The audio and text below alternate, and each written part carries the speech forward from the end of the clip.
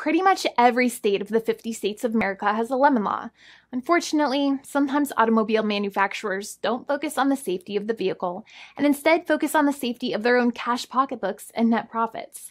For that reason, if your car is a defective lemon, you should really know about your legal rights. So in the following, I am going to tell you all about what you can get or win when you win a lemon law case. Some automobile manufacturers make a lot of money and are rich, and a lot of people hate the dealerships for taking their money and giving them a hunk of junk, the runaround, and a bunch of lies. But sadly enough, the lemon law is not designed to make you rich, and it is not intended to make you wealthy. Instead, the law is designed in a way that is supposed to put you in the position that you would have been if the vehicle had not been defective. It is supposed to make you whole. Even if you spent $60,000 or $70,000 on the car to fix up the car and spice it up, you still might not get that money back. It really depends. Even though the dealership might have lied to you, given you the runaround, and then failed to do their part. That's why it is important to give them the lemon drop down. By winning lemon law cases, consumers are really making the road a safer place for all drivers and pedestrians by making automobile manufacturers care more about consumer safety. Now, what you get when you win a lemon law case usually comes down to one of three possible options or remedies. Option 1 is that they might provide you with a replacement vehicle.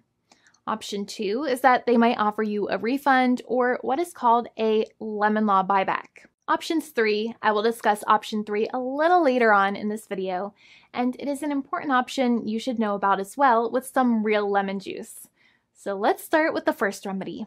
Option 1 is that they can provide you with a replacement vehicle, which means you can basically trade your car in for a different vehicle, but there are some important things you should know about this option.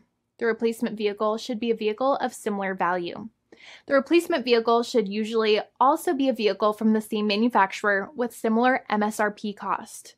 It's crazy that many times, even though you really don't like dealing with that dealership, you might have to get a second car from the same manufacturer, even though they have lied to you and given you the runaround or given you a hard time. But there's another option with this as well, because year after year, the cost of vehicles might go up and the new vehicle might cost more. That price jump can make it difficult to get a car with the same MSRP price. Even though your car was a lemon, you might still have to pay that extra cost for the new and now more expensive vehicle. Thankfully, there is option 2, which allows you to get a refund through a lemon law buyback. But one of the problems with a buyback is that sometimes you might have to have a trade-in vehicle, and you might have still been required to pay more money on that trade-in vehicle.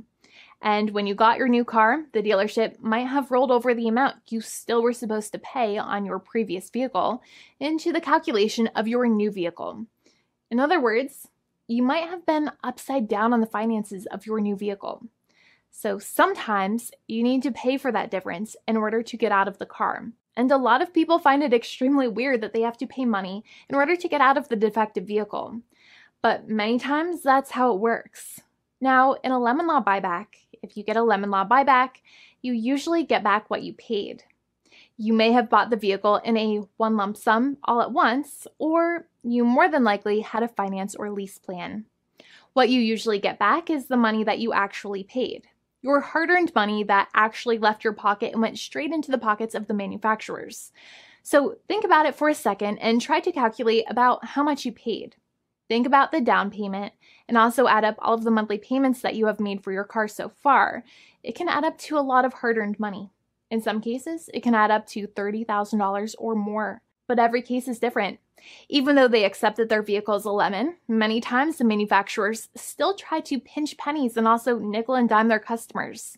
So they deduct certain fees during the negotiations, such as an offset for mileage for the portion of time that your vehicle did not have problems. Sometimes it is legal for manufacturers to deduct such things from the settlement you end up getting, but many times they may be doing so incorrectly or it might be taking away too much of your personal money.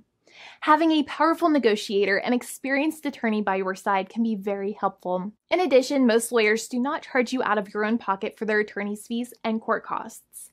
Many attorneys only get paid if they win, and if they don't win, they just don't get paid anything. Lots of attorneys spend their own money on your case, and the attorney might never get the money back. But it may make sense for the lawyer to take that risk if you have a strong case. It reminds me of being a kid and selling lemonade and spending my piggy bank coins and quarters to make the lemonade, even though I was never sure if I would make my money back. But when I made amazing lemonade, everybody would want it. We would all be happier as a result. Option 3 is that sometimes a manufacturer might simply pay you a settlement in what is called a cash and keep procedure. That's when you keep the car, but you get paid some compensation for all of the headaches and defects the vehicle caused.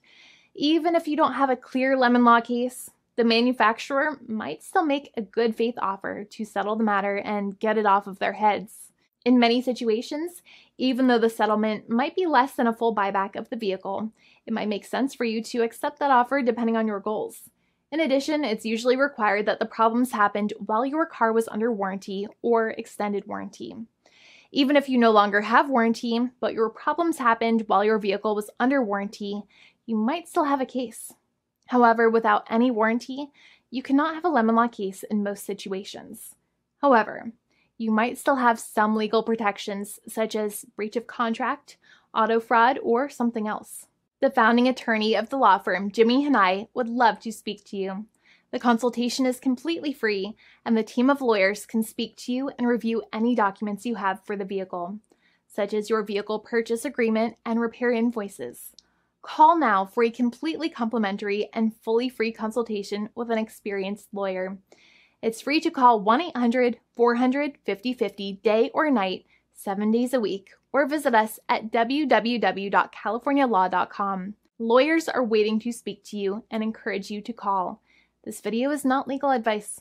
I am not an attorney.